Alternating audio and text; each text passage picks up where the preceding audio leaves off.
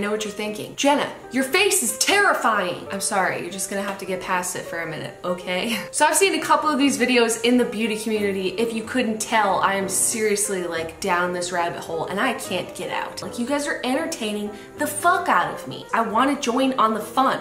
I want to be part of your beautiful people club. What the fuck? I've seen a couple of these videos done where girls recreate how they did their makeup in high school. And I wore very limited makeup almost all the time because A, you've met the Debbie machine. She's not exactly a glamour puss, okay? So I didn't learn anything from her. B, YouTube didn't exist until halfway through college for me. So it's not like I could just go educate myself on how to do my makeup, okay? My exposure to it was I had 2 books and I looked at the pictures and they were all completely unwearable for a 15-year-old, etc. So I was left to fend for myself and no one around me really wore any makeup. And also, I was an athlete, so it seemed a little ridiculous to put on a full face of makeup and then go play a sport later. So I wanted to walk you through all of my makeup experiences and looks, starting from when I was a young kid all the way through to like college-ish, until then I started being on the internet, which you're all familiar with that dark smoky eye baby pink lip all day every day for no reason. This video would be incredibly interesting if I was like a goth or a scene kid, but I'm sorry to disappoint you, I was not. I was actually like one of the most unmemorable people ever. Like, I can't stress enough that it kills me when I see these 9-year-olds with like their naked palettes crafting perfect little smoky eyes. Like, what the fuck? I just had no information at all. I'm ready to show you the cringe because the cringe is so real. So here we go. I remember my first experience with makeup going something like the following. I was maybe 8 years old or so, and I was at my dad's house. And I think my stepmom had given me a little Clinique lipstick that was like a bright cherry red color, you know, to play like dress up and stuff. So one day I was in my room and I put it on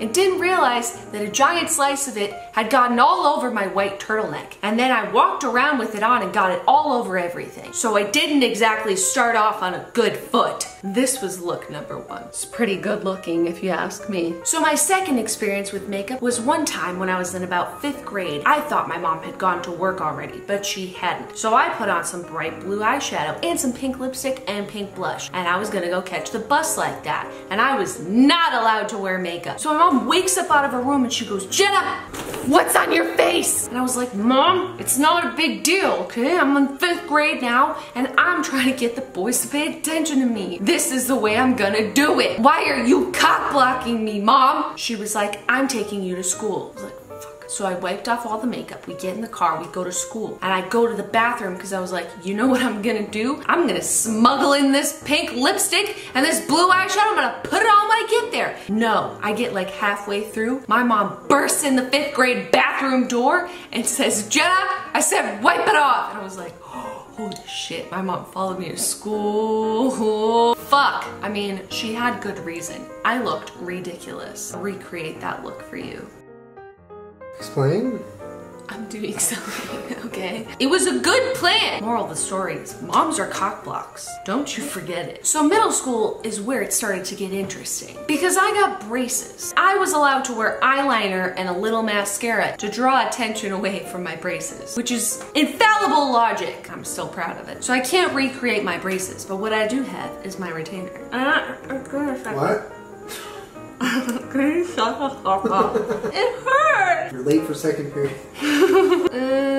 So, oh my god, you can imagine this, but like braces. First things first, I always had a middle part, but I would just like blow dry it so it came out to this texture. My makeup consisted of a very pink looking foundation and the same color pressed powder. This looks pretty similar to the one that I used to have, which means that CoverGirl hasn't changed their formula for a lot of their foundations in like 20 years. There's a conspiracy. I would never use any brushes or sponges. I would just let my hands do the Picassoing all over my face. Then I would take the poof provided for me and I would just set it. Oh god, it doesn't smell good. I thought I was like a real lady because I would put this in my backpack and bring it to school with me, you know? Oh, where's my compact? I need to touch up my powder. So then I would take sometimes black, but a lot of times a navy blue eyeliner, and I would put it in my waterline and like directly under my eye. Oh hell yeah. And this has like been around since I was a kid. It was this. I would use used this just on my top lashes. No curler, none of that. Just some straight up clear lip gloss. And that was like my entire makeup look. No blush, no bronzer, no eyebrows, no like anything other than foundation and eyeliner and mascara. And I was like, girl, I'm ready. Other important things for this look. Chokers. Not cute ones like they have now. Shitty ones. Like actual little friendship bracelets or beads. Or I would fuck up some shells. Like something like that. And my choices for hair were the following. This or one of these head. Are you laughing at me? See how much redder my face is than my neck? This is middle school. I can't even find the headbands anymore. It's like, does this to your hair, but it's stretchy. I'll give you the effect. Hell yeah. My mom had no shortage of these fucking things in her room that I would go in there and steal and relentlessly try to figure out how to use. So I would watch her do it and I'm like, bitch, what is that? This was a choice. How beautiful is it? These were also a choice and one of my personal favorites. And if I couldn't find these clips, I would just use bobby pins and then they would slide down, but I thought it was a good look. Also, this was another look, the little baby clips. Hold on, I'll show you. Oh, you see that? Oh, the functionality. You have so many choices. You could wear your hair up, you could wear it down, you could move around. Look at all this freedom. Your hair's off your face. It looks adorable. Everyone's like, I love your clips. And you're like, thank you so much. Easy breezy 7th grade. You know what I'm saying? Also, sometimes if I just wanted to mix things up, you know, keep things exciting, I would put on some blue mascara just on the top. I mean, you can't really see that, but you know what it achieves. Beautifulness. One of my favorite hairstyles was when you just pull these pieces out and then you could like clip back this part or like just leave it like that, but make sure that these pieces are out. I'm pretty sure in my 6th or 7th grade yearbook picture, I have this going on exactly. Like, Mom, where's my clarinet? Mom, we're out of pizza nuggets. And I would always smile like this in pictures. Like every picture of me for like 4 years was like this.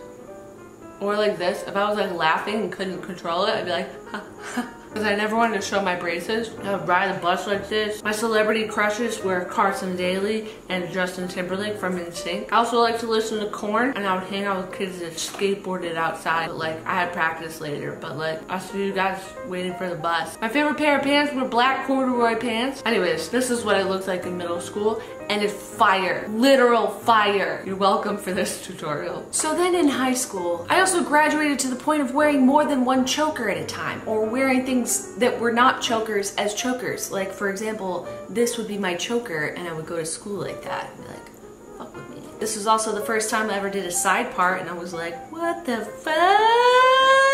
You can do that to your hair? Remember, I'm also the same person that thought that people that didn't have bangs just cut them off at the roots. So, I mean, this was news to me that you could part your hair on the side. Literally never thought of it before. And my hair was also in like a really short bob. Ooh. Also, I was just reminded that this was a look. Remember this? I fucked with that sometimes. Same foundation and powder routine with nothing else on top of it because no one told me that that looked ridiculous. And I swear on my life, this is the exact same product that I had when I was in high school. I was like, you know what I want to do is like a cat eye, but I don't know how. So step one is I'm just gonna squint at everybody. So all this light stuff would go here, and then I would use every color. Like that's what I thought you're supposed to do. When you get like a palette of colors, you have to use every color in it. And I thought this cream eyeshadow was the coolest thing I'd ever seen in my life. I was like, what the fuck? And I would do just like a little tiny brown liner. I was too scared to try black. I was nervous. It's a scary color. So this is what I looked like in high school, you know, minus blonde hair, brunette. I've got my driver's license. You wanna go to Wendy's or something? Again, no, nothing ever in my brows. It wasn't a thing. I didn't know it existed. I would also like to go to my friend's house, and she was like, hey, you wanna nair your stomach? And I was like, hell yeah! So we would like nair our stomachs, and for no reason. Her stomach was like a little bit hairy, so I get it, but for me, I was just doing it to be a good friend, you know? But like, I looked like this when I did it. Also at her house, we went into her mom's room, and her mom had this green foundation, and I was like, the fuck is that? And she was like, try it, it'll change your life. And I'm like, dude, fuck yeah, fuck me up with that. And I was like, I don't know, dude, it seems like you can kind of see all the green. And she was like, no, now you put your makeup on top of it and then you can't see any of the red in your skin. And I was like, holy shit. And she was like, see, completely natural. Now no one can see the redness in your skin and your skin looks totally natural. And I was like, holy fuck, fam, this is my new look. This is the new me. Welcome everyone to my new face. I mean, yeah, I did. I looked like this for a few days at school before someone was like, what the fuck fuck is wrong with your face? I thought it was, and I thought no one could tell. The foundation color was called mint. You don't like it? Who did a call? Are you calling me a ghost? I was in the other room. Did you say don't cock block me, Mom? Yeah. I sure did. Also in high school is when I started to get really into makeup, and I got a couple of makeup books and I was like, this is incredible. Just didn't make any sense for me to have a bunch of makeup on. So the only time I could do it was in my room alone. And I was like, this is my dream. The first look that I ever created in my room by myself, just looking at a picture of some makeup, looked like this. I wanna know what love is. And I thought to myself, finally, I can be my true self. It was on this day, after this makeup look, that I decided I wanted to be a makeup artist. So I promptly told my father, who said, no! And I said, but it marked the moment when I finally felt like my true self could be free. When could I ever let her out? Like, no one in my school wore makeup like this. How could I just go to school like this? I would get in trouble. I'm not allowed to wear this much makeup. Turns out there's a time and a place for everything. And the place for this is college. Because in college, on the weekends, I would look like this. You know, and it wasn't like a practice. People would be like, who the fuck are you? I'm like, dude, I just saw you yesterday at practice. It's Jenna. Fuck, you really don't remember me, do you? Fuck, I'm just so unmemorable. I still didn't know you could put things in your eyebrows until like 2009. Oh no. Okay, that's a bloodbath. You should fix that. Bloodbath. It's not a bloodbath. It just won't go in right now. I do that too. I like face paint and stuff. I like parties. I think I turned into a raccoon once. I'm not a raccoon. This was a look. I also had a really bad habit of making all of my winged looks completely straight out like that, like almost down, until I realized that it gave me sad eye. What happens when we put them all together? Why don't people wear these clips anymore? These are fucking dope. Oh, that's hot. We got finals tomorrow, but I don't go here. I don't go anywhere. So just you at finals tomorrow. Are you calling me a garbage lady? Also, what day is garbage day? I need to go work. Anyways, I hope that you like this video.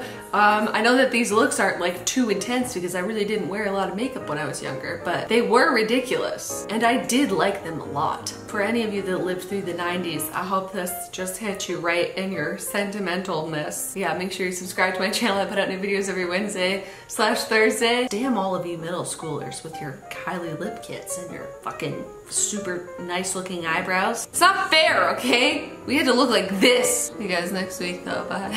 Bye. Excuse me, garbage lady, no stink eye.